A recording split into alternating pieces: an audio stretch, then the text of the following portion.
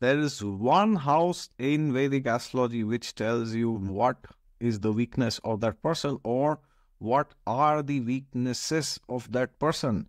And that house is the sixth house. Even if there are no planets there, I'll tell you how that works, all right? But have you ever wondered why sixth house is the house of weaknesses? Because it shows the six anarthas which torment us, right? So artha means value, anartha means that which is useless, which means that which causes trouble, which takes your artha out of your life. And when I say artha, it just does not mean money, it means overall auspiciousness. So therefore, if you have planets in the sixth house, then it can wreak havoc in your life, because sixth house is also the house of job. So what is job? Job, if you see the Hindi translation, right? It's called Naukri, Naukar-e. So it's like you are behaving like a knocker, which means you are behaving like a servant, okay? So now it may not sound the best, but that's exactly what it is, where a boss comes and tells you, hey, do this, do that, and you have no other option, okay? But why does a person succeed in exploiting us? So don't see this in terms of, job, entrepreneurship, business and all this, but see this in general, okay? So any planet in the sixth house has the power to make you a slave of that particular planet because you possess the weakness related to that planet. But I know what you're thinking. You may be thinking, oh yeah, so what? I don't have any planets there, in the sixth house. And before I go into the sixth house, it is the sixth house in your Bhava Chalit chart, BHAAVCHALIT. CHART. So if you do not know what Bhava Chalit chart is, I will not waste time explaining it here. I have the video. Go to YouTube and type Bhava Chalit chart exotic astrology. You will find there is a video which explains everything from top till the end. And please do not ask the same questions again and again in the comments. I will not be replying because all the questions that you ask has been answered in that video. Okay, so please go and watch it, and only then you will know what is which planets are there in your sixth house. Because many times you think you have, for example, you are Cancer Lagna and your Saturn is in Capricorn. Okay, so you think, oh yeah, Cancer is first house, Capricorn is seventh house. So then I have Saturn in seventh. But many times it's actually not in the seventh because degree wise it is in the sixth house. Okay, so even though it is in Capricorn, it is still in the sixth house and not in the seventh. So don't make this blunder of seeing the Lagna chart and deciding. So go to your Bhavachali chart and see where your planet is. Okay, and once you have seen this, now you may wonder, oh, but there are no planets in the sixth house. Okay, so does this mean that I have no weakness? Well, not really, because you will always have a sixth lord, right? So the lord of the sixth house will also tell you what is your primary weakness. And the interesting thing here is, even if you don't have any planets, you need to understand that there will be aspects to the sixth house. Now you may say, oh, but nobody is aspecting my sixth house also, which is also not true, because every planet aspects every other house. So for example, suppose you have Saturn placed in the 12th house. So from there, he is aspecting your sixth house. So you will say, oh yeah, I know Saturn is aspecting my sixth house. But suppose Saturn is in the first. Is he aspecting your sixth house? Well, actually he is, but he's not aspecting 100%. So all the standard aspects that we know, like for example, Saturn aspects the 3rd, 7th and the 10th. Mars aspects, 4th, 7th, 8th. Jupiter 1, like 5, 7, 9. These are 100% aspects, okay? And there are softwares which can easily give you the aspects and the percentages. So every freaking planet is aspecting your sixth house. So if you think that your sixth house is empty or no other planet is, giving the standard 100% aspect, and that's why you don't have any weakness, then that's not possible, okay? So therefore, you need to understand that the sixth house has 6 anarthas, and today we will discuss the personalities associated with them. But before that, you have to understand, among the 9 planets, there are only 6 planets which give anarthas, which give Rajogun and Tamogun basically. And there are 3 planets which take you out of weaknesses, okay? So for example, Jupiter, Sun and Moon, these three planets will take you out of weaknesses. And the remaining planets, Mercury, Venus, Saturn, Rahu, Ketu, Mars, okay? Mercury, Venus, Saturn, Rahu, Ketu, Mars. These 6 planets will give you weaknesses. So therefore, you need to understand and see what's going on. So if there's a planet, take that. If there are no planets, see if any planet is giving 100% aspect. If no, then see the percentages and calculate the highest amount of aspect that is there. Okay.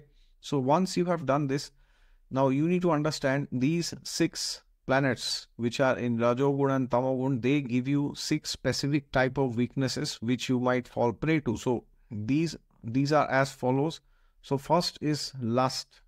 Lust is kama basically. It is primarily sex desire, but it is attraction in general. Even if you are even if you are too much attracted to cars or houses or whatever, that also is kama. Kama is basically desire, and the pinnacle of that is sex desire, because sex desire has the power to intoxicate any man or a woman, okay, because it completely controls your mind, okay. So therefore, the word kama is loosely translated to lust or sex desire, but it is obsession, attraction, like, abnormally high attraction towards anything, okay. So this is given by Venus. So if you have Venus sitting there or lording or aspecting, then you might be tormented by sex desire. Opposite sex will matter very much, okay. And I have seen this always, all the time. Venus in 6th, somehow they have problems in relationships always, because what happens is their desires cannot be fulfilled. Now when I'm saying desires, I don't mean desires about sexuality. I don't mean to say that, but desires in general, because the planet which is there in the 6th house will always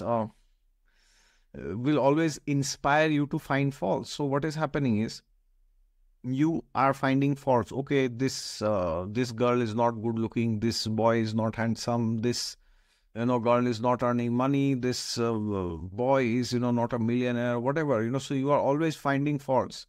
Either you are finding faults with their looks, or with their wealth, or with their behavior, or with anything and everything, okay. Everything bothers you, okay.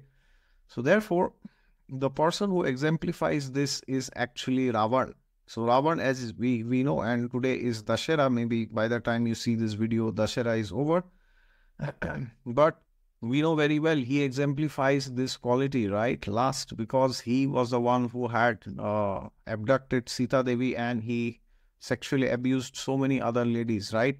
He tried to abuse Vedvati, who is one of the expansions of who wanted to marry Lord Vishnu, but then he went and tried to violate her chastity, and then he did the same with Rambha also, okay. And then he got the curse that if you try to do this next time, then your head will crack into 1,000 pieces, 100 or 1,000, I don't remember. And that is why he actually did not try to do anything forcefully with Sita Devi. And this is a very big misconception, that Ravan was very virtuous, and that is why he didn't even touch her. No, he was not virtuous. There was a reason why he didn't do it. All right. So therefore, he knew that because of this curse given by Rambha's husband, okay, that his head would crack into hundreds or thousands of pieces, and that is why he was mindful, and that is why he used to always plead Sita Devi, oh beautiful, oh charming,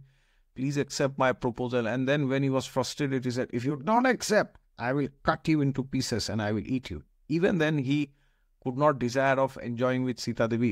He could not force himself, because he knew if he would do it, his head is gone. All right. So that's the noble reason why he did not force himself on Sita Devi. It's not because he was virtuous or because he respected ladies. All right. That's not the reason.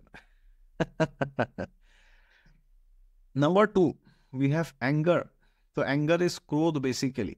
So anger is exemplified by the planet Mars. So if Mars is again associated, extreme anger, okay, it's like to the point that you might also murder somebody, okay, it's like extreme anger, okay. Now you may say, oh yeah, I have Mars, but I am not too angry. So maybe Mars is in the fifth again in the Bhavachalit, okay? It's not in the sixth, okay? Or maybe your trines are very good, your Lagna Lord, Sun, Moon, they are very well placed. That is why this anger maybe is under control, but it can get out of control. So therefore, if Mars associates, you should be very careful with your speech and your anger. And the person who exemplifies this, the Rakshas, is actually Dantvakra. Okay, so Dantvakra, not much discussed like the other demons, but Dantvakra was personally killed by Sri Krishna himself. And when he was fighting with Krishna, he he was so angry, so angry, so angry that out of his anger, he forgot to take the Gada mace. Okay, and without that, he went and then Krishna gave one punch, and he fell down dead. Okay, so that's the story of crooked Dantwakra. We can discuss more about him some other time. So therefore, don't, if Mars is associating, then don't go all out and and do bizarre things. Okay, but you will be tempted. Number 3, greed. Greed is lobha basically. Okay, so Kam, Krodh, Lobh. So this is exemplified by Saturn, because Saturn is the poverty-stricken person. It's like a person who is wretched, okay, wretched of everything basically. So what happens when the person does not have, when you are not having, you want, you are becoming more and more greedy, okay. So the person who exemplifies this is Hiranyaksh basically, because Hiranyaksh was the person who, he was brother of Hiranyakashipu, who will also come in a while. So Hiranyaksh was the person who took away all the gold from the earth, okay, and then the earth went and fell down into the ocean, not this ocean, some other ocean, okay, which we can discuss some other time. And then Lord Vishnu had to take the avatar of Varaha, okay, and he had to rescue the earth in through his task, okay, and this earth is not just this earth that we know, it is the entire Bhuloka basically, okay. It's a big thing, we can discuss it some other time. But he exemplifies greed, and then Varahadev killed him. Okay, so this is very, very, very important. What happens when you only think of yourself and you don't think of anybody else? One day death comes and haunts you, okay, and then it's too late. Number 3, envy, Matsarya. Matsarya, this is exemplified by Mercury. Mercury shows it's very interesting, right? Mercury shows children basically, and Mercury also shows friends and relatives. Let's stay with the topic. So now, does it mean every child is envious? But children in general, you will see, they may be one of the two. Like one is, good Mercury, which is, very free-flowing and always eager to learn, inquisitive, enthusiastic, always positive, okay. But children, if they are not, and if they are born and brought up in a narcissistic way, then they can be like the, Matsara side of Mercury, which is like, they're always comparing, they're always envious, they're jealous. He got this chocolate, she got this dress, I didn't get, so they will, do all plans, like Duryodhana especially, he and his great brothers, Duryodhan and company, DNC, right? So since the time, when Bhima was very young, maybe like around 5 years, he wanted to kill Bhim, okay? So he poisoned Bhim at the age of 5, around that age. And then what happened? Bhima came out much more stronger because, anyways, that's a long story. So you can see envy basically, what is envy? Envy is indirect appreciation. So when you are envious of somebody, you are desiring what that person has, okay? So indirectly, you are appreciating that this person has something very valuable. Otherwise, you cannot become envious, okay? So in the material world, people want you to succeed, but in generally, they are very envious. In the material world, people are happy sometimes with your success, but only till the time you do not exceed them.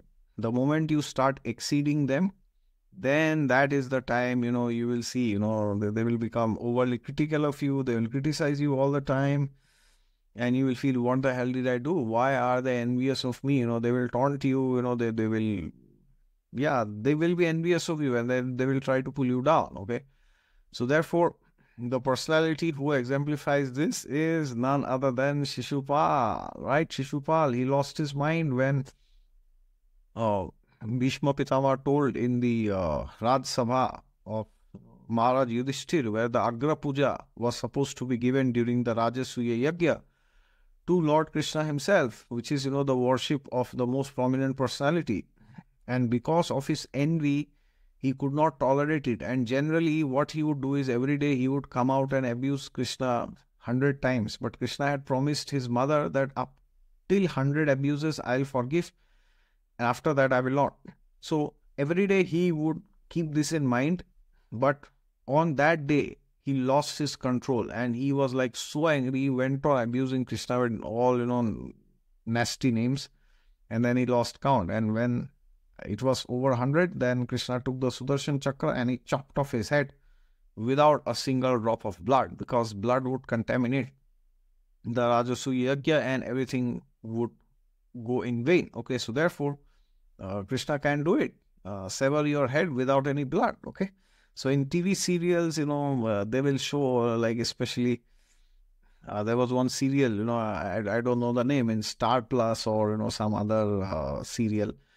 There that shown, blood came out and it contaminated. So these are all false, basically. Okay, so there was no blood, it was bloodless surgery. Number 5 is pride, which is mother. It's like, I'm proud, who are you, basically? It's like the big bully, basically. Okay, and who was the biggest bully? Ravana, of course, but specifically Hiranyakashipu. And this is exemplified by Rahu. So if Rahu is in the 6th, there could be a situation where you might bully others and then karma will come back. And Hiranyakashipu, he was the brother of Hiranyaksha, who was killed by Varahadev, and who killed Hiranyakashipu? Narsimadev himself, right?